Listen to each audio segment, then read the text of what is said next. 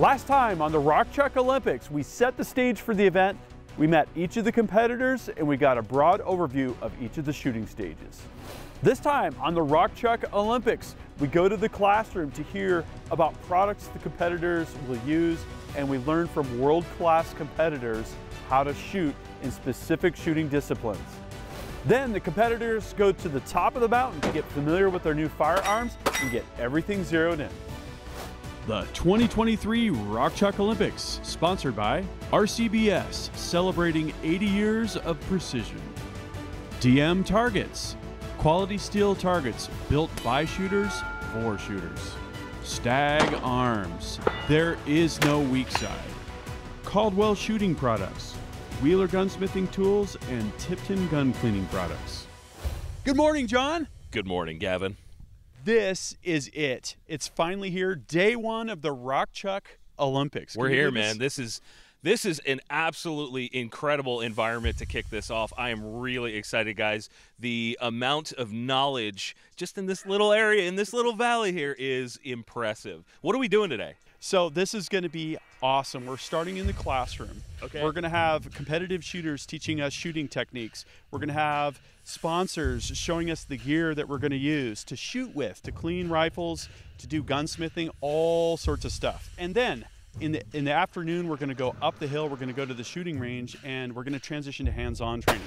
So people are going to put their knowledge skills to the test. It's going to be a lot to take in, but we've got some of the world's best shooters, F-Class, PRS, Speed Steel. This is a ridiculous lineup, and I'm actually looking forward quite a bit to learning myself. You know, when you say the best shooters in the world, you're not, you know, a lot of guys just say, oh, yeah, it's the U.S. No. Worldwide, some of the best. World champions, absolutely. The action is going to be intense, so let's go into the classroom and check it out. Let's do it. Justin Smith joined us from RCBS, starting with an overview of RCBS's legacy of 80 years in business. So, tell us about RCBS, Justin. So RCBS, thanks Gavin, it's been around 80 years this year. I mean, 80th anniversary is kind of it's a big deal for us. You know, it's founded in 1943 by Fred Huntington, and he was just looking for that void in the market to find quality varmint bullets. And so during World War II, I find that kind of interesting. You know, here was an open house in 1960, and you know, here's a great picture of Fred Huntington. Here's Jack O'Connor. Here's the facility from 1954 when it was first made. Mm-hmm. Here's how it's progressed in the early 1980s, and you know, this picture I took just a couple weeks ago when I was out there doing a little R&D with the team, and it's certainly changed and getting ready for the future. Yeah, I know that a lot of people have Grandpa's green press that they learned to load hunting ammo on, and it's really a big part of people's stories with shooting sports and with reloading and all that. So absolutely. Yeah. And you know, that's kind of where the whole thing started, was with the rockchucker press. And so Summit, a little bit different than most presses out there. Most presses, you bring the brass up to the die. This here, we got a solid 2-inch ram, but now you're bringing the die down to the brass. When you drop that bullet in there, it just perfectly aligns it. Yeah, it's a popular press for people to take portable to the range, I've noticed.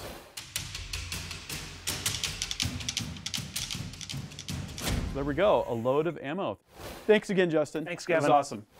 We had the opportunity to hear from Jared Grove and Scott Steyert about how to clean an AR-15. Like a few of the basic firearms handling rules apply while you're cleaning. So keep pointing in a safe direction and then verify that it's clear. Another thing that you might want to consider is like eye protection or gloves. So some of that stuff is pretty nasty. So tools. You're going to need something like a cleaning rod. You could use a pull-through cleaner. Anytime you clean a rifle, some sort of a bore guide's nice to keep that solvent from getting in spots that you don't want it. And then another one that's kind of unique to the AR would be a carbon scraper. How often do you clean your ARs? If it's a precision rifle, I do kind of treat it like a bolt gun where I'm cleaning that barrel out and worrying about that. If it's more of the 3-gun or run-in gun, I try to keep just clean enough that it keeps reliably cycling. Once the firearm is deemed safe, it's disassembly time. And then what I like to do is I'll just take it apart, you know, because it's an AR, it's pretty simple, and that's pretty much it. It's going to take the bolt apart here, take out the firing pin, okay, and I'll just put that over here like that. Take the bolt out, put it in there so I don't lose it, and that's pretty much it. And then at this point, you know, it's nice to have a solvent tank. Jared highlighted the versatility of the AR-15 carbon scraper. Yeah, and so a carbon scraper will have like different radiuses to fit right into the, this is a really bad spot, like on your tail. Getting down in this part, that'll clean in there. It has a spot for doing your firing pin and scraping all your firing pin stuff off. So it has a whole lot of different shaped scrapers into one little tool. One of the biggest questions, which parts of the bolt carrier group to oil and how much? I don't put a whole lot of oil on this. Like once I get in there, and again, I'll clean out the carbon if I've taken it apart, make sure all the carbon's out. But I'll just look at it, and wherever there is like a wear spot on here, which is typically, you know, one here, one here, one here, and one here, and I'll just put a light coat of grease on here like that, and that's really it. I'll put some solvent on a wet patch. I'll run it through there. And typically what I'll do is I'll run it through there and I'll set it aside and I'll let it just have like a few minutes to loosen up the carbon. Yep. After I run the brush there maybe like 8 or 10 times, I'll get another wet patch. I'll run it through there until it starts to clean up, and then I'll use a dry patch, and then I'm done. And then I'll put it all back together. I'll go back out to the range, and then once I know that it's, you know, it's zeroed, everything's on, I shoot a couple rounds, I put it back in my bag, and I'm ready to go. I know I'll be using some of these insights and these specific tools the next time I clean an AR-15. From Canik Firearms, I was joined by Adam Renola, who gave us context about Canik as a company, and also the SFX Rival S. Thank you, Adam, for coming, man. Thank you for having me, brother. This is the pistol for the Rockchuck Olympics. What are we looking at here? This is the Canik SFX Rival S. Canik is one of those brands that literally came from a completely different space, and then they kind of bought this little gun shop and saw something that could be what it is now. Not only are they small arms, but we have 50 cal machine guns, we have 20 and 30 millimeter cannons, we have robotic systems, housing systems. So this is a culmination of almost 2,000 people that work for Canik across the globe, really coming in and saying, what are the expertise levels we have from all different looks at this, and how can we develop a pistol that we can all be proud of? And that is really kind of Canik's claim to fame. Other than the trigger, it's everything you get for the value. And that's something that was really important to me personally, to the entire team at Canik, and even to Nils Jonassen, obviously, that's here right now. He and I spent many a day in the Istanbul and Samsun offices in Turkey, literally designing this platform. Nils said, hey, I love this gun, but wouldn't it be cool if it could do this, or if it had this? And to the credit of those guys over there, they said, yeah, we can do that. Every time was just, yeah, we can do that. And the entire gun can be assembled and disassembled in 5 minutes using only a Canik punch. Next came an awesome announcement. Competitors, what do you think? Do you guys want one of these? Yeah. That's awesome. Are you looking forward to trying one of these? Okay, you're walking away with one of these and you get to compete with it. So, yeah, how awesome is that? Well, thank you very much, Adam, again. Ryan Donahue, General Manager at Stag Arms, gave an overview of new products for 2023 and the Stag firearms used for this event. This is 20 years of Stag, so this is our 20th anniversary that we are celebrating this year. Everything that you see, 100% US made. Sub-MOA guarantee on everything that we make. So we have an infinite shot barrel guarantee. So a little bit over 5 pounds out of the box. The coolest thing about these comps, they shoot flat, but half of the cans that are in the industry, you can kind of direct thread right over top of lightweight Hansen profile barrel. So that's what's given us the really lightweight features on here. Everything on the gun is, again, made for the shooter by shooters. I was happy to announce what each competitor would get from Stag Arms. So, do you guys like these? Heck yeah. How much do you like these? Do you want to go home with one? Yeah. Done. Okay. Yeah, so this is the Stag Pursuit AR. A lot of the features that we talked about on our Spectrum guns are in this rifle as well. So this AR is geared towards the hunting market. My favorite thing on the rifle is right back here. So Wyoming leather on the back with the Stag logo. You know, the cold mornings, to have that on your face is way better than a plastic. Nobody has ever shot this before. This is our Stag Pursuit bolt action rifle. Stag does make bolt action rifles now. So this is in a Magpul chassis. Our version coming out with our chassis is very different than anything that you've seen. The biggest part on the chassis that you would see is the AR-10 takedown pin that's on the back. So that allows the gun to be taken down, make it into a smaller configuration. It also gives us the ability to say, if I can turn my gun, my AR, into crazy spectrum hunting gun, why can't I customize this gun to what I want it to be for that day? So Stag will have different pieces that come out, folding stocks, different setups that you'll see, but everything on the gun, again, customizable for the shooter. My favorite part about this gun is the bolt. Do you remember the Remington bolts? And you could use the shoelace trick. So I used to use the shoelace, and you kind of looped it around and you put it on your foot and you use that as a tension piece to be able to get the bolt to come apart. So this is the way that our bolt comes apart now, and then you can use the firing pin itself to pop out the lug here, and then you've got yourself, so you can swap out for a Magnum bolt face. So everything that we've learned over the years from the AR, we put into this gun. Well, thank you again, Ryan. Yeah, no problem. That was awesome. Oh, greasy hands. No problem. Dustin Harding from Athlon gave us an overview of optics used for this event. Okay, it's time to talk optics. We got Dustin Harding from Athlon. Thanks, Dustin, for joining us. Evan, thanks for having me. I'm real excited to be here. You're a real precision-minded channel. We've got the Talos EDC. This is kind of our entry level into carry optics. It's a composite chassis, 50,000 hours battery life. Fits on the RMSC footprint, the Shield footprint. It's a real affordable optic, comes in right at $100. It's a 3 MOA dot, so it's gonna really kind of help these guys on that precision shooting, really being able to dial in and focus on those longer shots that you've got planned for them. We've topped off the ARs with the Talos 1-4. Again, kind of one of our entry-level LPVOs. This one's a 1-4. You guys are gonna be shooting with a mil reticle. So if you know your holds in mils, perfect. That scope comes in right around $229 retail. And then the Helios BTR Gen 2. This is one of my favorite little optics. It's a 6-24. It has a precision zero stop, blocking turrets, and a brand new optical system for us that rivals HD glass. It's got 100 MOA or 29 mils of adjustment. So if you want to stretch something out at, you know, a real budget point, it's the optic. You can have the best gun on the market, you can have the best scope, but if your mating surface between the scope and the rifle is not there, if you don't have a good set of rings and a good mounting job there, it's gonna go to pot. Torque specs aren't really dependent on the optic. Across the industry, you're gonna see different wall thicknesses, different materials used, but when you're mounting an optic, it's really dependent on the screws in the mount. So I really recommend that when you go to mount your optic, look at your rings and go with their torque specs. Then I told each competitor what they would go home with from Athlon. You guys like these optics? Because these are going home with the guns, so good news on all fronts. Long shot cameras have been an important part of capturing the Rock Chuck Olympics. Matt Hale joined us to give us some context.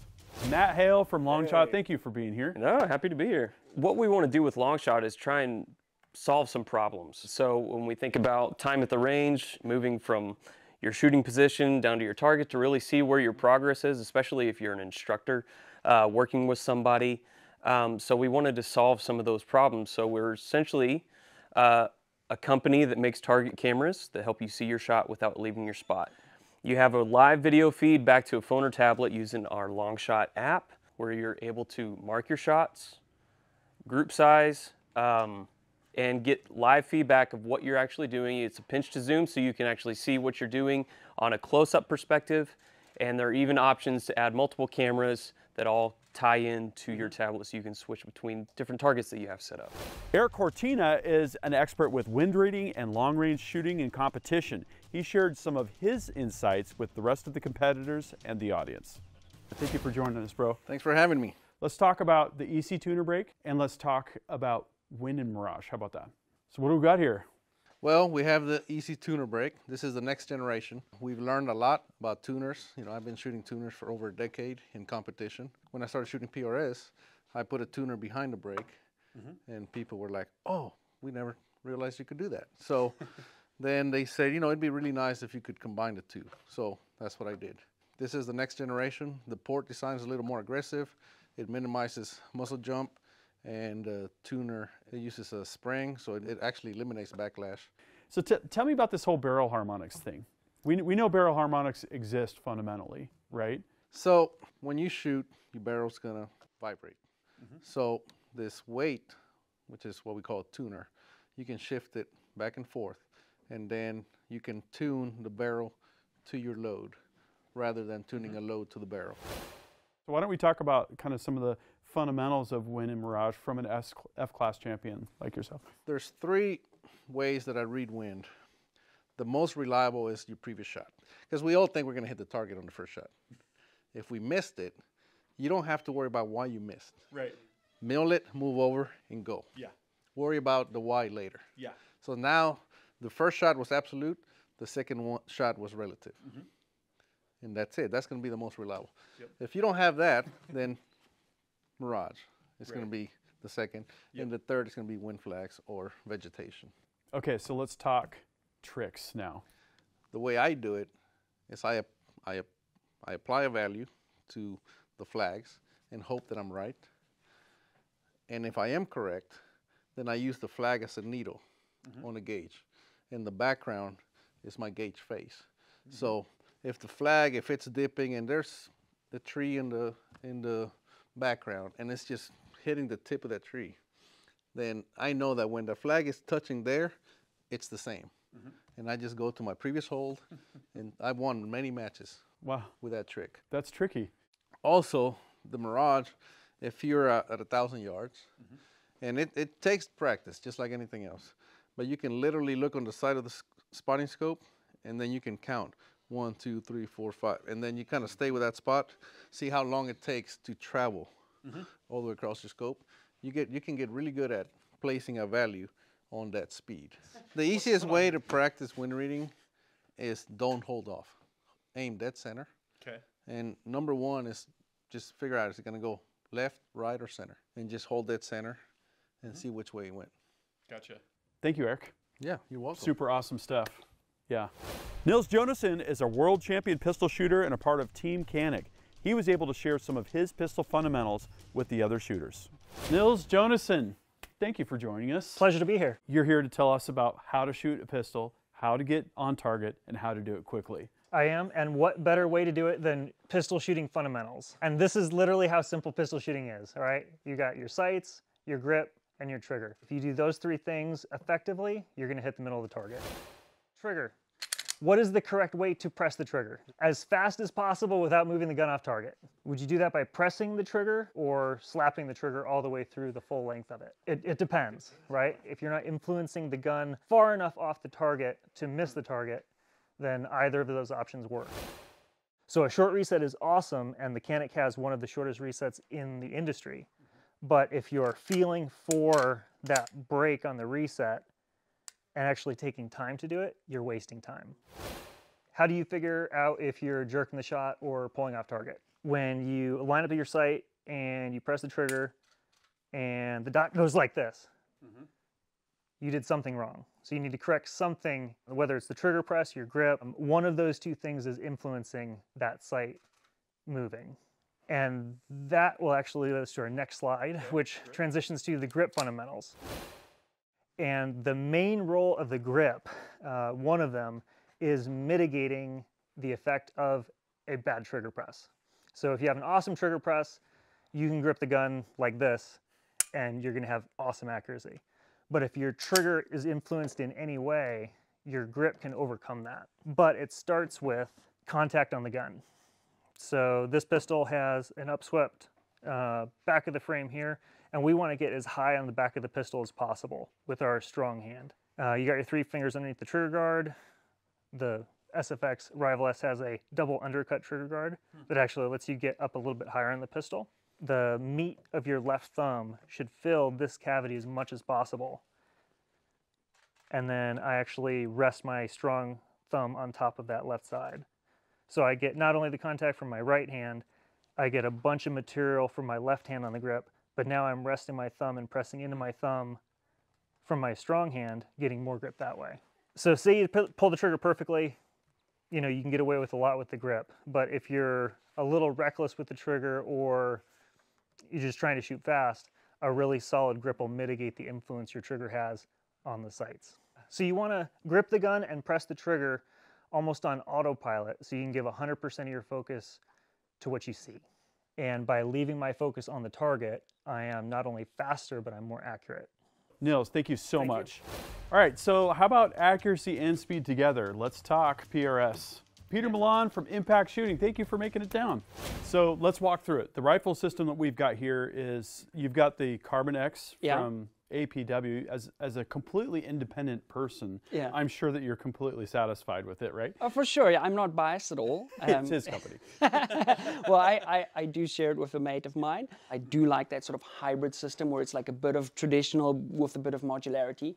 Obviously, our barrel profiles are a little bit heavier. We're trying to add as much weight, and while at the same time adding weight, trying to balance the rifle so it's easier to track with your follow-up shots and all of those kind of things. So it's so important when we're engaging these targets to see where we're missing, to be able to make a correction on that. And the weight helps a hell of a lot with that. Obviously, running a good muzzle brake also makes a big difference, but there's many things sort of all packed into one. Yeah. So another thing with the heavier rifle, it moves a little bit less, and what the guys are actually able to do, if you've ever stood behind somebody shooting and you're looking down your the sort of line of the bullet flight, where you can see the bullet flying with the binos. If you get highly proficient with shooting a bolt gun in positional shooting, especially if you're shooting a slower cartridge, you can actually see your own trace. Yeah. Because a lot of the time, a target will be like on a ridge, and if you're missing it, there's no dust kicking up because the bullet's hitting like 300-400 yards behind it.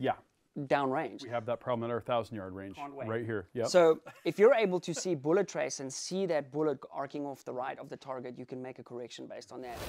How about building positions? This is a huge, huge part of PRS. Yeah. So I find this sort of medium style bag is the sweet spot for me. It's maneuverable enough, but it's stable enough. And whether we're using that as front support sometimes, if we're shooting off an obstacle like we will do when we go out to the range, we're using it as front support. If we're doing prone stuff like we have set up here, we're using it as a rear bag. And it's just, the less stuff I have to manage while I'm on the clock, the better for me. So time management, talk to me about what's going through your head in a stage. Shooter ready, and then you know you have 90 seconds to hit multiple crazy targets. So usually by the time I shoot a stage, I have shot the stage a few times, like in my head, I would run through like, okay, that's where that target is, that's where the next target is, I'm gonna dial the following. We also manage our dope, which we'll chat about just now, which is basically like, what do we need to dial for the next target? So there's so many things you have to manage while on the clock, and that's usually where the mistakes creep in, is you'll dial for the wrong shot, or you'll forget to dial, or like, there's so many things that can go wrong. So for me, and this is sort of what Nils was saying earlier too with the pistol shooting, the more proficient you become at something, the more bandwidth you can free up to think about things like, okay, what is the wind doing? Is it the same as it was just now? Is it gusting a little bit more? Yeah. A proficient shooter, it won't look like, if you watch Nils shoot a pistol, it'll look fast, but it looks smooth, you know, it'll flow. And you'll see the same thing with the bolt action shooters. Like a proficient guy, they make it look easy. Thank you, Pete. Lovely. Looking forward to this. Thanks for having us. Awesome. The insights about these products and shooting disciplines really set the stage for the competitors to get hands-on with their firearms. This was what I was waiting for, the opportunity to show each of these competitors the Ultimate Reloader Ranch in its entirety. Competitors and sponsors jumped into the side-by-sides and the Badlands Bronco to experience the Ultimate Reloader Ridgeline Range and Road for the first time. This road is an experience. There's twists, turns, landings, switchbacks, and amazing sweeping vista views. Down the backside of the mountain, the entire crew assembled to experience these firearms for the first time. Well, John, that was quite a classroom session. It was really, really intense. So much knowledge in there, multiple world champions. I can't think of a better way to kick this off. Yeah, I know I have a ton of homework. Pistol shooting, PRS shooting, wind calling, like I can't wait to dig into this stuff. And so the guys back here, we announced during the tech sessions that they're getting a Canik SFX Rival S handgun. Oh my gosh. With the Talos EDC red dot. They're also getting the Stag 16-inch Spectrum carbine. Some of them are 50 Shades FDE. Some of them are 50 Shades OD green. This is some cool stuff. I'm 50 Shades of jealous. You know, this is a complete package for these guys, and I can't wait to see them really get into using it. Yes, so now's the time when they get to actually sight things in. They're going to get a little bit of hands-on time with these handguns and these rifles to figure out what they feel like and how they shoot. Tomorrow is the big day, so this is their last chance to take what they learned and to do some tweaks and get it dialed in, man. Yeah, get it dialed in, because the real competition starts tomorrow. That is going to be awesome. Each competitor took their Spectrum rifle and made sure their Athlon 1-4 LPVO was properly zeroed at 100 yards for the coming competition.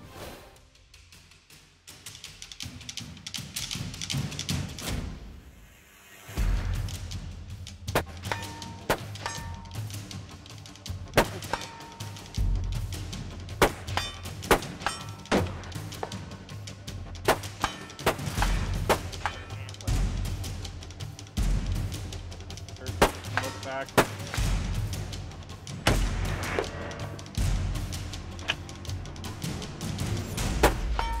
Hey! Bottom right!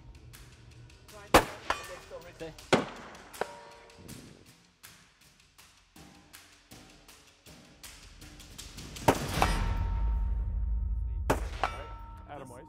Yep.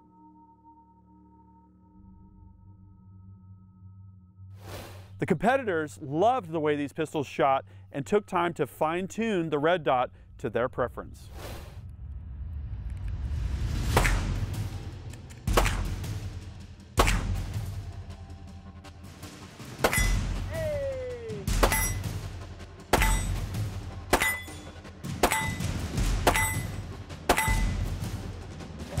Oh, man.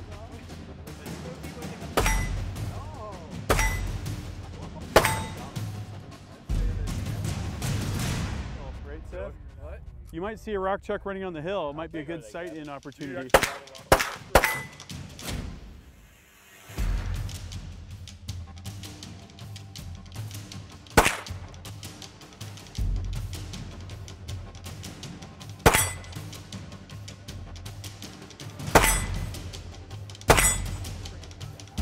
Yeah.